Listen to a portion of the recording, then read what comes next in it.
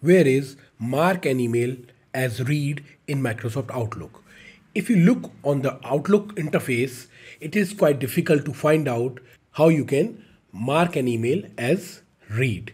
So the easiest way is you can use your keyboard up and down arrow key, hold an unread email for a couple of seconds, and that email will automatically changes to read. But there are few options also available in the interface.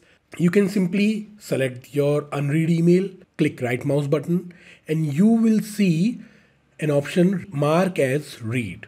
So simply click on it and that email will automatically turn it as read. There is another option. Again, select the email you want to change it to read. Go to the home tab.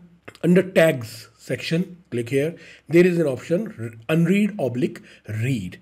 Apart from that, you can also use Control U or Control Q keyboard shortcut to turn your email as read or unread. But in this scenario or in this video, we are only talking about turning your mail as read. So you can use your Control Q or Control U. So if you have learned something new from this video, please like and subscribe this YouTube channel. Thanks for watching.